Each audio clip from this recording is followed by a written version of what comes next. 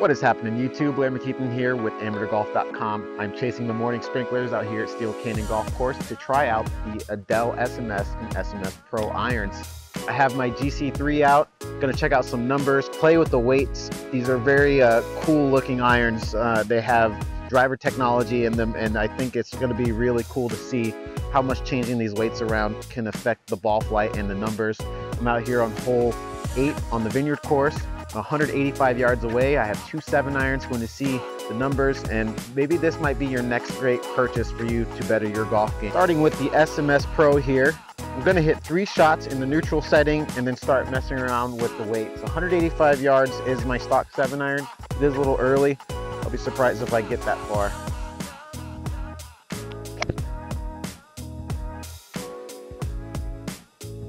Pretty good. Oh, 180 yard carry. That's pretty good right off the bat, 7-iron distance. That one is really nice. The second ball carried 182. We're looking at 6,600 spin. Just a little bit lower spin that I want. And a little bit lower launch. But the carry distance is right where I need it.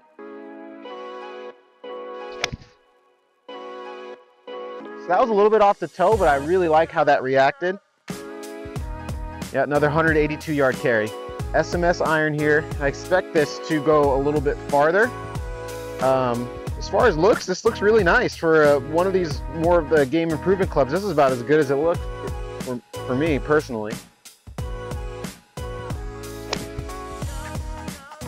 So immediately notice that the launch rises. It goes much higher than the Pro. Well, I carried 190.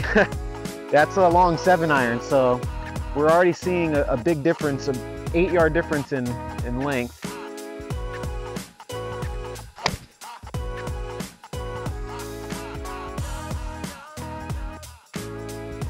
This regular SMS doesn't fly much different than my current 7-iron. This is a much nicer launch, I think. Another 190, so very consistent numbers here.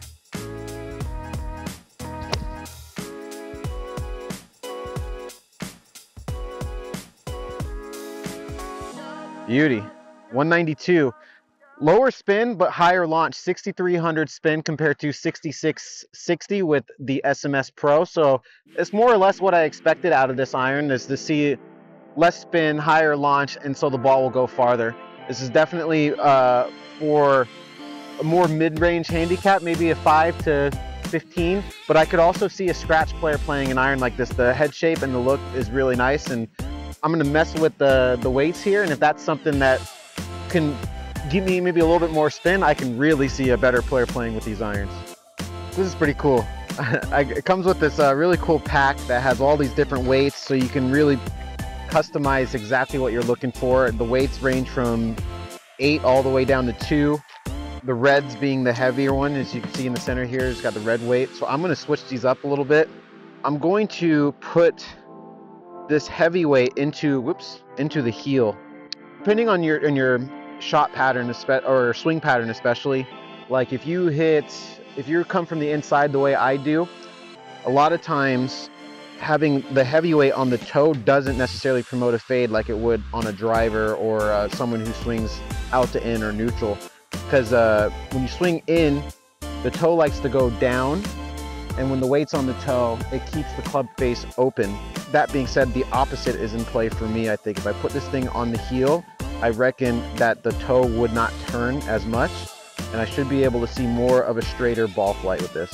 All right, sticking with the standard SMS, let's see if we can gain some spin off of the adjustment I just made.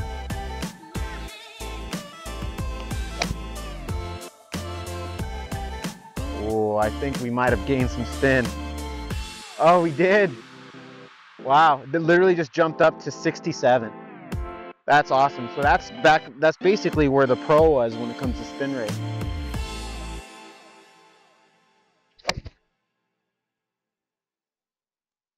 You know what I really like about this club is that how well the miss hits are. I hit that slightly on the toe, flew perfect, carried 191 yards, and just still kept the spin rate up. It only went down to 160 or 6,500. That's fantastic. Let's see if I can hit a draw instead. This isn't the pin for a draw. But this will be a nice test. If it overdraws, then we know we have an issue. Oh. I tell you what, this is as good of a game improvement iron that I've ever hit. Like, it looks good, it doesn't have much offset, it feels like a player's iron, but in a improvement iron body. Fantastic. SMS Pro forged iron. Now I have it on the same settings as what I just had, where the heavyweight is on the heel. As you can see with the shot dispersion, how much it tightened up with the regular SMS. I imagine it'll do the same with this club as well. I'm hoping to see a little bit more spin out of this though. Slight pull actually. Maybe the weighting of this iron is oh yeah, that was actually pretty low spin, that one too. That was only a little bit over 6,000. So that's interesting. So this might be due to the weighting, this might actually make the toe turn over a little bit. Oh, that's better.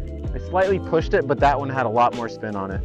Yep, 71.49, 185 carry. So that's awesome. That is, to me, the kind of spin that I would like to see on my 7-iron. So that first one, I'll just chalk it up to a pretty bad miss hit to have that much of a difference when it comes to spin. So I'm gonna try to draw this one here. Wow. Awesome. Awesome stuff. That one actually jumped to 193 carry, 6,200 spin. I mean, with the draw, you expect to see lower spin rate. But man, both of these are fantastic. But you know, I'm going to give the edge to the regular SMS. I think that club works for everybody, whereas this will be solely for better players. It is a better looking iron, the SMS Pro. It's forged, it's beautiful. But I like the performance of that SMS.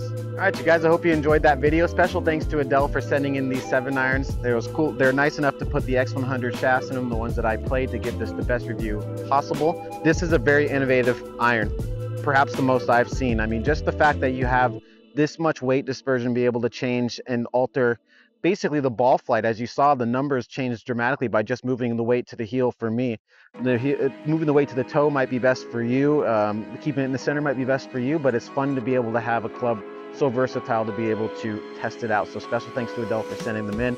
Hope you guys enjoyed this video. Thank you for watching. Always remember, keep on grinding.